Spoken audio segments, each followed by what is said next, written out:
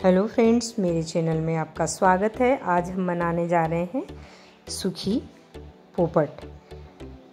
इसे रात भर हम भीगने देंगे। सुबह कुकर में डालकर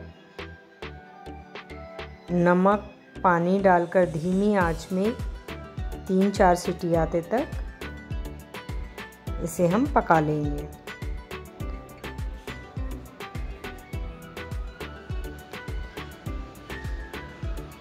पोपट पक गई हैं।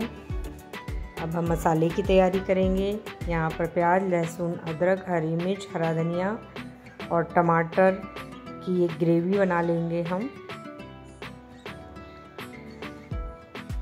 और एक पैन में तेल गरम करेंगे। जीरा, राई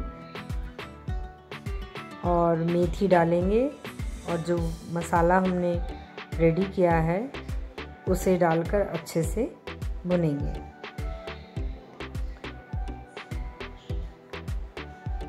स्वाद के अनुसार लाल मिर्च पाउडर, धनिया पाउडर, हल्दी पाउडर डाल देंगे।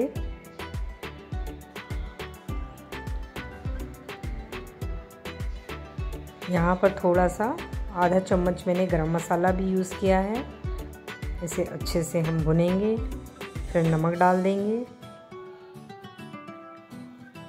इसे अच्छे से भुनना है जब तक ये अपना तेल छोड़ न दे। अब हम इसमें उबले हुए पोपट डाल देंगे और इसमें अच्छी तरह से मसाला कोट हो जाए।